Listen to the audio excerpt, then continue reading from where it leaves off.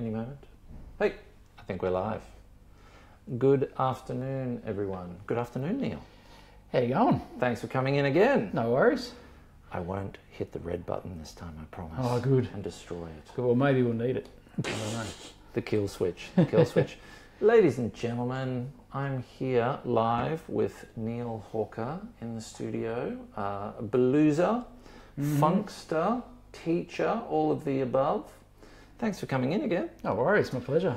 What's been going on in your world? Lots of gigging?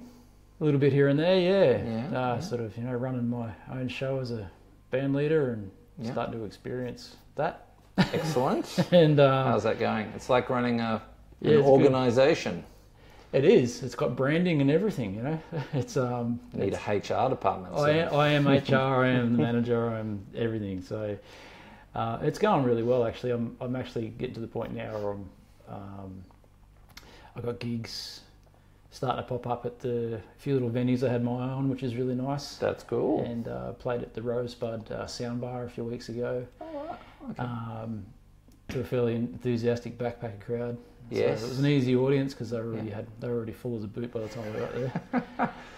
In true backpacker style. Yeah, it was a good gig. Excellent. And we did Newport Bowling Club last weekend, which was very quiet, very, very quiet. I don't know what was going on that night. I think footy was on or something. Yes. But and then since I've seen you over on the pickpocket side of things, we've done the Jazz Lab. Yes. In Brunswick, which is a really cool gig. It's the first time we'd played there. Great. And excellent. It was cool. They've even asked us back. That's good. I think. Craig, let me know. Okay. Yeah. Let us know. Yeah. I actually went. I managed to get out and I went and saw Travis Winter's album launch. I missed it, unfortunately. No, we missed you. It was very quick though. I was like, and then gotta go. But I made up for it last night because I said to him, if I can't come to the launch, I'm buying a physical copy of your album. Wow. So I said, when are you playing next? And it was last night up in Faulkner at Musicland. Yes. Up on the top end of Sydney Road there. So he said, well, if you're going to come and buy the CD, bring a guitar. Yep. So I did a gig with him last night. Really? Yeah, it was cool. That's great, man. I mean, it was no prior preparation at all. It was just like, he goes, oh, my song's in the key of A, go for it. So I had to listen to the album. That's and very nice of you, Travis. I couldn't think of anything I could add to his music on the album, so I thought, well, in a live way, I just go in gently and wait for the first 4 bars to go by before I decide what to do. And it turned out really cool. It was really cool. I think I'd want you to have 4 or 5 beers before you come and play with me, and then I'd feel a bit better about it. No, that only helps. That guy's staggering over there is Neil. So Ross Kavanagh has joined. Now, Neil, I sent out the message during the week, asked Neil the question, and Ross Kavanagh, who's on at the moment, actually did ask you a question. And I have it written here. Oh, okay. Let's have a look. Let's get into it. If I can't answer this, my credibility's bugging. Cut. We'll cut straight away. Okay. I have the paper here. Question from Ross. Hi, Neil. Greetings, Ross. Greetings. Having recently watched an interview with Andy Summers from the Police. Oh dear. He dismissed the use of a capo. Do you think beginners should be taught chords up and down the neck without having to resort to a capo? I have changed my mind about this over the years. Okay. Because I had some really great teachers early on, and they taught me how to avoid the capo as a rule. So, yes. Because basically the nut of your guitar is a capo. Yep. Right. And basically all the capo does is bring the nut forward. Yes. So your E-shaped chord becomes an open chord up here, and C-sharp, whatever. And so I had some really great teachers that said, no, look, you can actually play things behind your pinky. You can play chords behind here, so you can use your finger as the capo. So you learn to play all these complicated chords. And even to the point where I was hearing some music, when I was at university, I was transcribing all sorts of pop music that was actually recorded on capo. And I took it to accompany singers. And I was such a snob about it. I was like, I'm not using a capo, I'm going to play all these. Into the G shape. And I pulled it off. But the thing is, the capo has an effect. It's an effect because, like, if you go and play all those chords in closed position, you lose that effect of the open string. Right. As well. Right. So I think maybe good for, I think if you put a capo up on 7 or something and play your C's and whatever, it's good for that almost like a country. Yeah, you can sort get of like feel. mandolinish effects Yeah. up here and all that kind of stuff. It's a really cool thing to play with. I don't really gig with it, Yeah. but I don't really have music that needs it. Yeah. But I will tell you, there is a capo on one song of my blues Ooh. album. Which one is that? On Kings of the Night. Kings of the Night, South by East Yes. is the album. Plug. Plug. Yes. That song's in I F. have it here. Song's in F, and Yes. it's and this is where I needed the capo. I actually play live. I don't need a capo. I just play the electric guitar. Show me. And maybe back here. Yep, cool. Okay. So instead of going, Okay. the riff actually goes.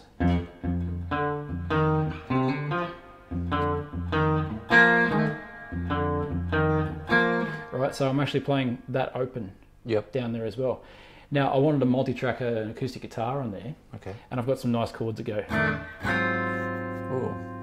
13 chord, Oh yeah. Okay. all these, right? Yep. But they're all closed position. But the Right. acoustic guitar to me sounds great in open. Okay. So I put a capo on the first fret Yep. to record the acoustic track. So all of those 13 chords could have at least one or two open strings each. Okay. Yeah. And it sounds nice and folky, Folky and but yeah, a bit jazzy more. at the same time. So Yeah, it's that's an cool. effect. It's I used to be a snob about it, but I'm not really a snob about it. Yeah. now. Yeah. Ross, there's your answer. I hope that worked out. Yeah, I just did an Andy Summers thing, a quick video, but yeah, he does this sort of. Yeah, it's quite a chunky stretch.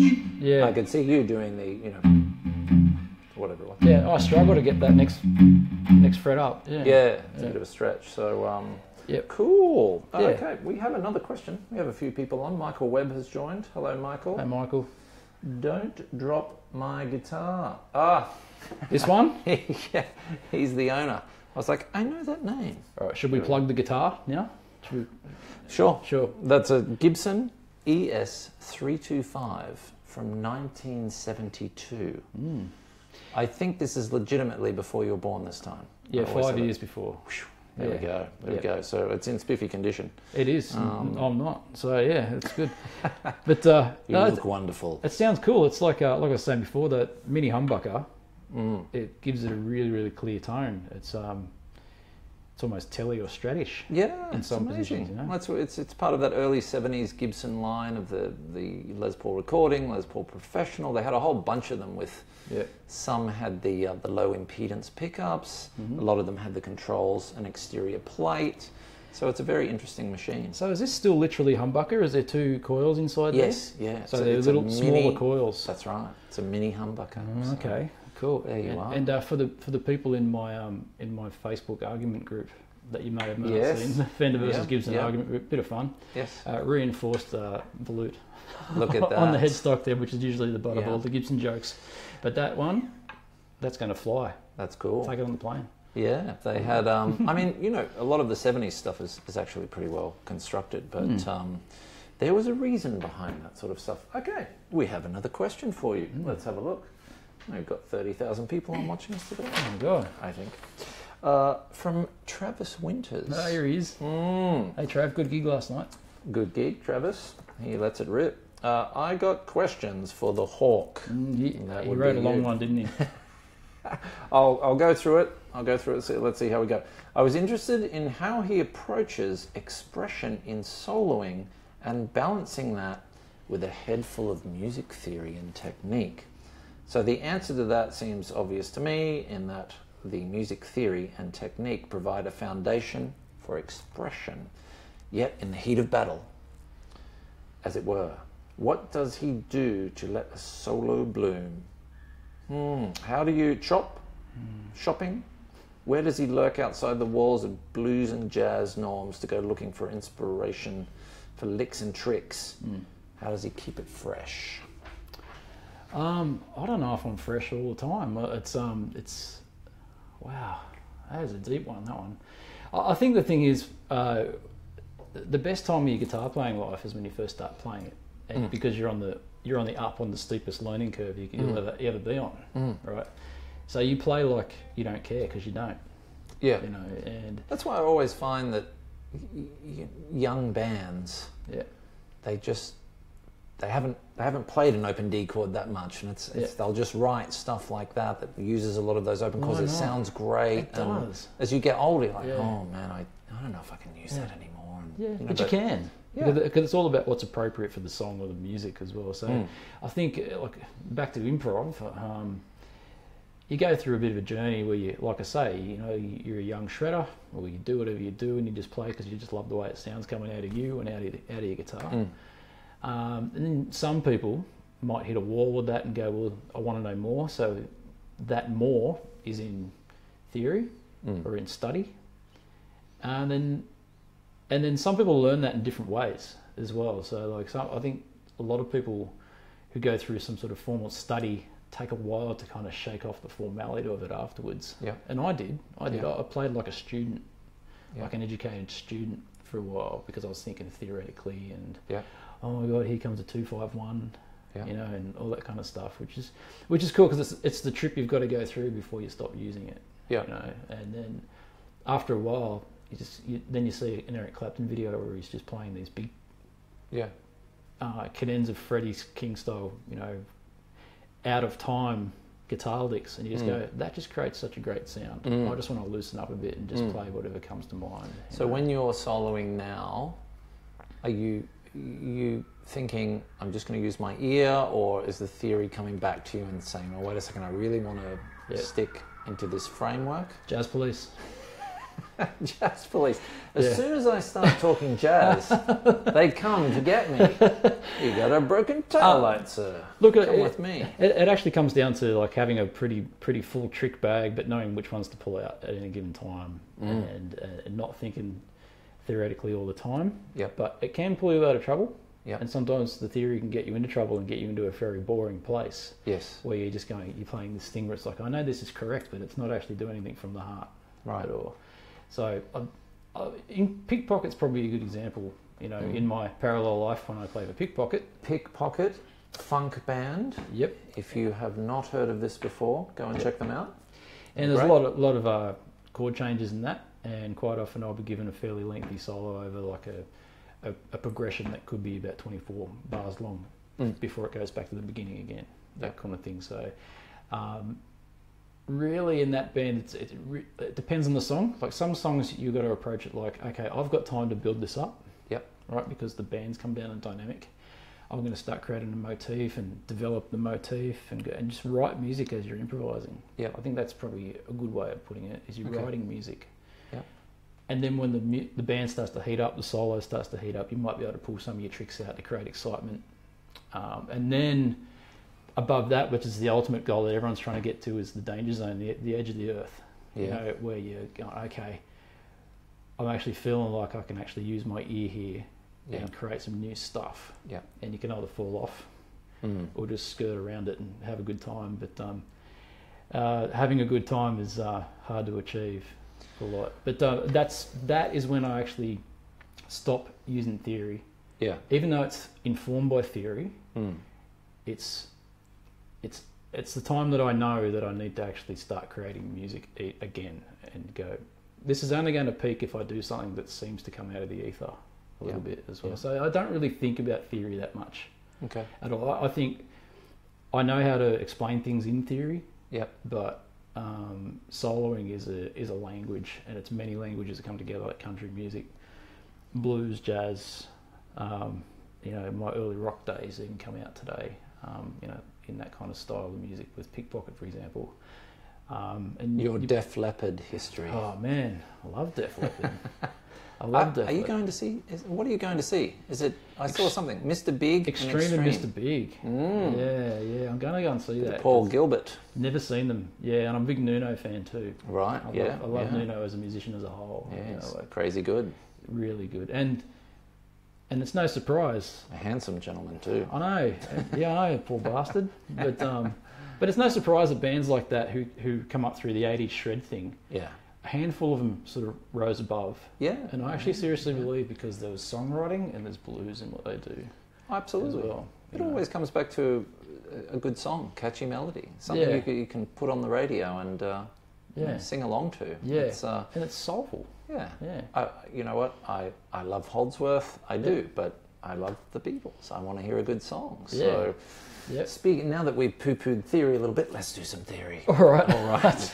I have been watching your Blues Snacks on YouTube. If you want a good 60-second lesson, and a few of them in a row, go see Neil Hawker on Blues Guitar on Snacks. Blues Guitar Snacks, YouTube. Yeah, if you're on Instagram, there's a hashtag Blues Guitar Snacks. If you look for that hashtag, you'll see all the lessons together in one feed on there as well. So that's Instagram explained. Now, I would say, and we've talked about this once or twice before, there's a condor of a bug flying around here, but go away. The question I get asked more than anything in the world is how to take this classic, this is a soloing question, we'll talk about chords another time, but how to take this basic minor pentatonic shape and add something else into that. Now for you, you're going to be thinking in a blues context, so let's stick with that. Yeah, stick with the blues, Okay. Always stick with the blues. Always stick with the blues. So we're going to do it in A, and it's just your standard A minor pentatonic shape, and my blues chord can be an A7, right? Yep. Yeah. Or a shuffle, or whatever you want to do over that. Might be might be a volume setting there somewhere. One of them. I don't know what I'm doing. Yep. I could be too loud, I'll turn down a bit. Okay, so I was watching your video, and you said, okay, I'm going to add the 6 in. Yep. I'm going to add the 9, etc., etc. Yep. Okay, so just for people who don't understand what that means, because there's a lot of them, what are you talking about? You're talking about numbers in the scale. Yep. Okay. Yep. And when you put an F sharp, so if I'm playing my... In the key of A, in this context. Yeah. Yep. Okay. Yep. You're thinking A minor in the key of G, because that's the 6th note. If I follow that scale, if I go A, it's the 6th note in the key of A, so the F sharp. Key of A. F sharp A. Oh, A major. A. Okay. Yeah, because whenever you're talking about dominant 7th chords, when you've got a major 3rd in there, I'm always talking from a point of view of A major as the reference point. Okay. Yeah. So, cool. So because really if anyone knows the nerdy Mixolydian mode, it's just a major scale where you don't play the second last note like that. You play it like that, right? So that's what it comes down to. But with adding these 6s and 9s, so you could happily play your pentatonic.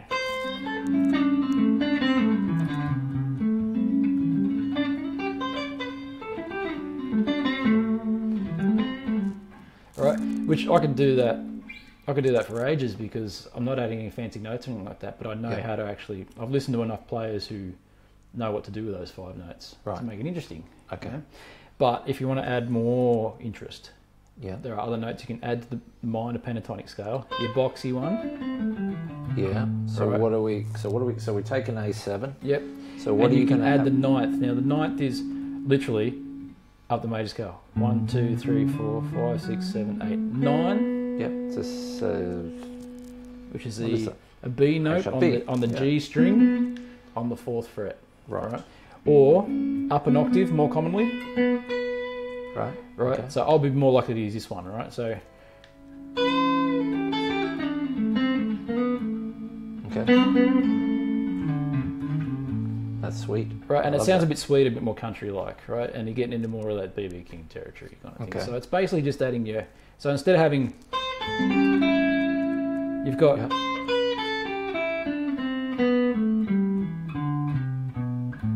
So that's with all the 9ths added. Right. In there, all the B notes. But what also sounds great is the 6th as well, which is on the... Yes. On the 7th fret on the F B sharp. string. Yep, your F sharp. But let's not talk about notes, because if we take it down to the key of G, it's here, in the key of F. It's really important to kind of take it into other. But like for the sake of A, it's an F sharp. Okay. 7th fret, B string. Yeah, always the dominant 7th chord. Always the dominant. Just for this, because I actually play most of my blues stuff is in a dominant key. Right. Okay. So it's got that major 3rd in there. Yep. So your 9th. then there's your 6.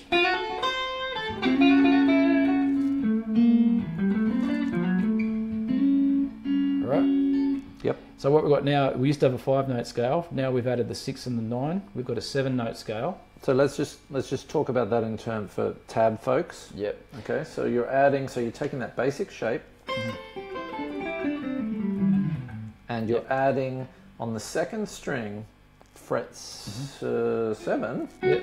There's your F sharp, and fret 7 on the E string, on the bottom string. That's it. Okay. Okay. So normally it would be da da da da da. And are you still keeping these ones in? Yeah, well, I'll mix the two. Right. So that's what actually makes it interesting in the end, when you combine the kind of stronger, tougher sound of the minor third. Okay. And the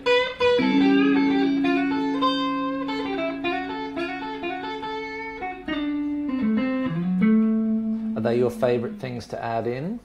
pretty much. Okay, sweet. Pretty much. So you got it right there. You're adding in on the 7th fret, bottom E string, 7th fret B string. There's also one here, and then you recommend just going around and finding those notes. Yeah, and when you move it to other keys, they're always going to be in the same position in relation to the root note, right? So in A, there's your F sharp over from the root note to the F to the 6th. Right. Right. I mean, of course, take it down a fret in G. It's there. Yep. F, it's there. So it doesn't matter what key you're playing in, you should be able to actually. But back to A. And other people actually achieve this by playing the same pentatonic shape down a few frets to get the major pentatonic. You know, like. Oh, I see. Yeah. Okay. Yeah. And then there's,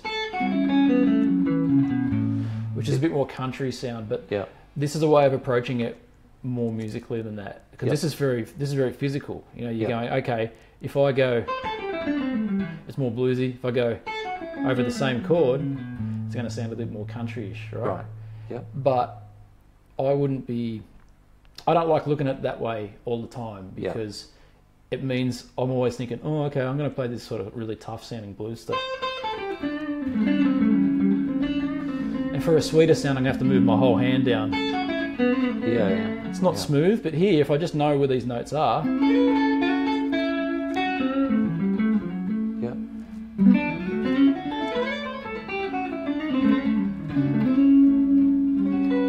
So it actually keeps it all within the same area. Yep. And I'm not sort of jumping around the neck and sort of ruining the flow of my improvisation. So it almost looks like an A Dorian scale, but I want to stay away from that. It gets too confusing. Well, the whole point of me doing these lessons at Blues Guitar Snacks is people get quite obsessed about the Mixolydian mode, right?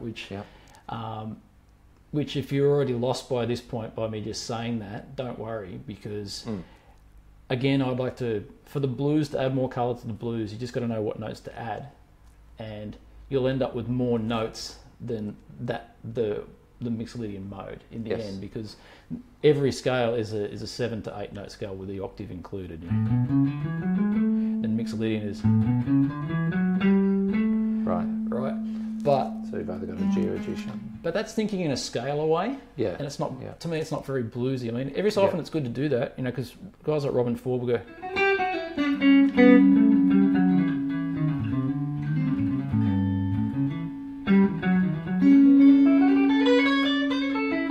What are you playing there? So that's Mixolydian mode, right? But you can hear how it sounds a little bit more scalar.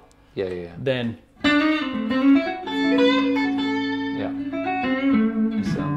I'm playing the same notes from it, but I'm not thinking of it in a scalar way. You know, I'm just thinking of it, okay, here's an extra note that makes it sound cool.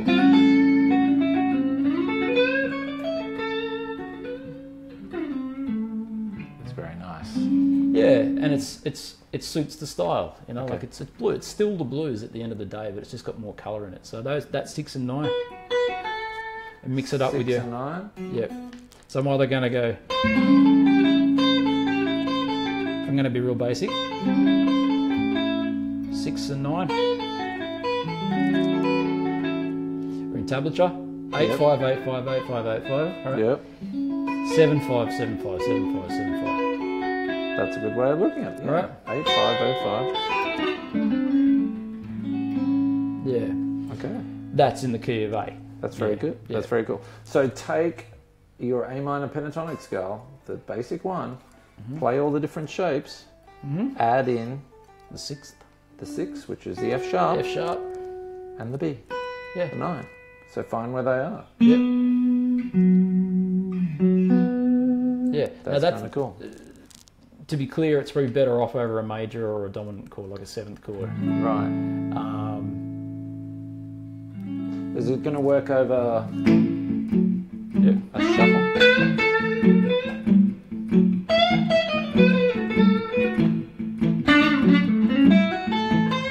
You make the change to the 4. What do you do then?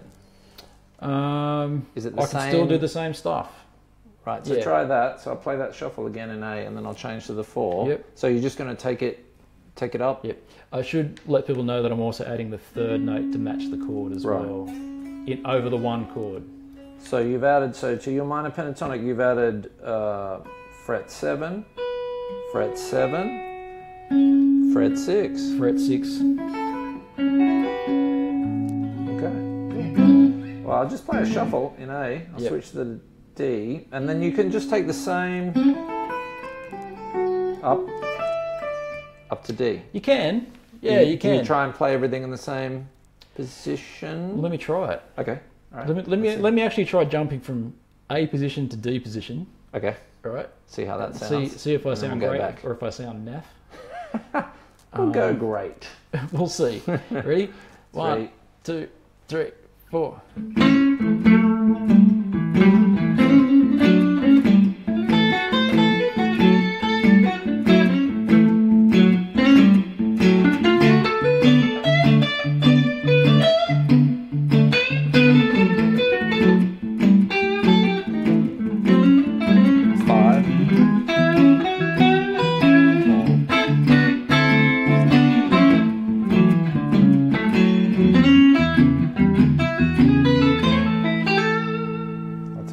Yeah, so I like that.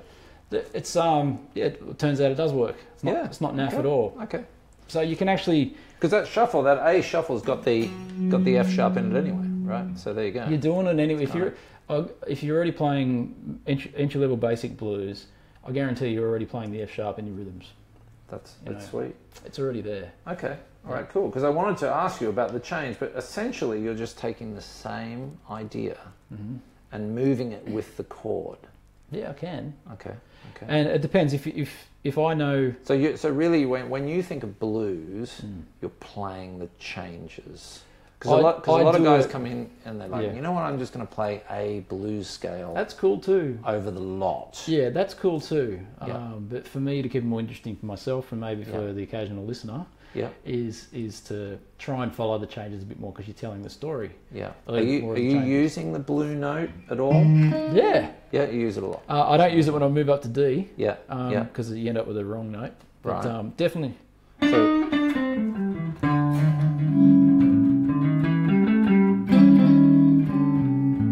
okay. Then you change to the D. Yeah. I can still use it. So you're using an A blues scale over the D. Yep. Over all three chords. Okay. Okay. But you can also use the D blues scale over the D as well. Right. So Okay. you just got to be careful with it. You know, like Yeah. sometimes it sounds a little bit too literal and a little bit too deliberate. Yep. In a way, it's like, oh, but that's cool if you do, because eventually you're going to sound more smooth at it. You know, Yeah. like everybody starts with going.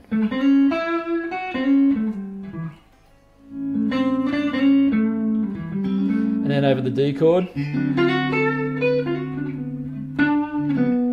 then back over A. I mean, that's very literal, because you kind of hear me playing the same sort of idea from A up in D. Yeah. Yeah. But I can definitely hear you making the change. But if you want to be cool about it, Yeah. you can be a bit more subtle, you know? Okay.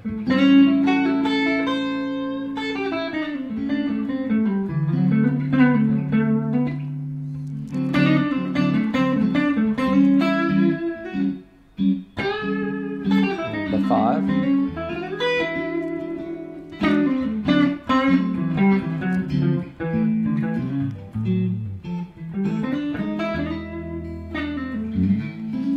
So you see how I actually played all three changes in the one position there because I knew that I'm picking notes out of each chord to add to the scale as well. Yeah. So you know that a G sharp up on the 9th fret on the B string, right, is not part of the key of A in the blues generally because it's a major 7, you know. Yeah. It's got that sound about it, you know. It's very dissonant. But when you go to the E7 chord, are you using the same trick down a tone when you go?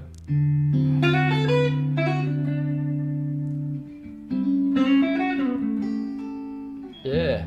So you can just, again, don't be kind of overwhelmed by, I've got to play all the changes. You know? But it's more like, I want to be as free as possible and play on my favourite blues stuff, but occasionally just go, oh, we're over the 5 chord now. Okay. We're over the E, you know. Otherwise, you end up being a sort of, you'll sound studenty. Yeah. You know. Yeah. I think last time you were here, we got into the diminished scale. I'm not going to do that today. No. I think that's an excellent trick, though. That's fantastic. Yeah. So, really, you're just taking a combination of major pentatonic and minor pentatonic. Yeah. Do you think of it that way, or? Yeah, that's a good way to start. Like I say, it's a good way to start. But again, once you get fluent with those two scales all over the neck, you can combine them at will in one position. Okay. You know, so it'll be under your fingers once you get used to doing it. Okay. Yeah. So just to sum up, all we're doing is taking a blues in A. If you don't know a blues in A, it's A7, a D, back to A, and an E, chord 1, 4, 5. Yep. We're taking that minor pentatonic shape that most people have learnt, and we're adding 2 extra notes to it, a B and an F sharp. And then you take the worst case scenario, let's call it maybe, you take the same shape, which I'm starting on an A here, and for the chord change, move it up to, try and stay away from that.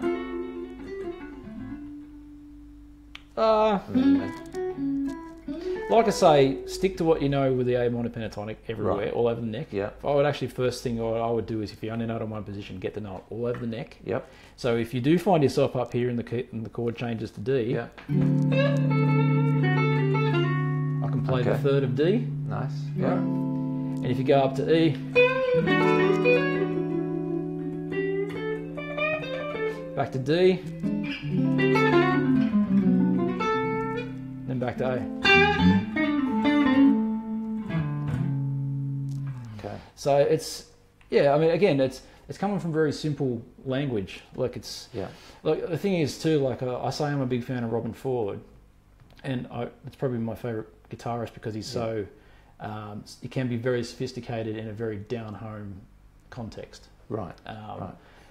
But at the same time, like I'm listening to guys like Jimmy Vaughan and stuff like that, and going, well, I love that first record, the first Thunderbirds. So good, and the thing is too, the stuff that he's doing in there, you're going, oh, it's so simple and it's kind of whatever. But when you listen to what he's doing, you go, okay, it's mostly, especially in the Thunderbirds, because it's a bit more 50s rock and roll kind of thing. It's just your boxy pentatonic going on with a few, and there's some more Texan kind of, the 6s and the 9s are in there too.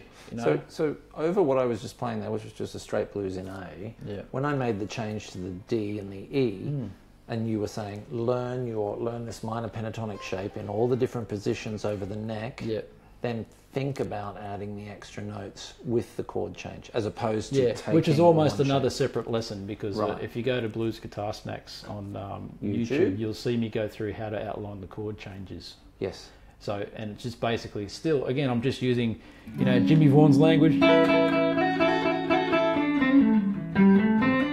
we go to the D.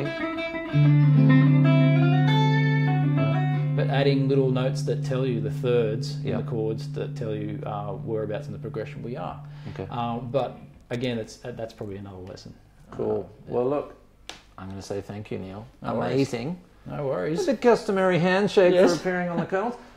Ladies and gentlemen, Mr. Neil Hawker, if you have a question for Neil, you can get him on Facebook and YouTube and around the traps. Yeah, Instagram. He's playing Instagram as well.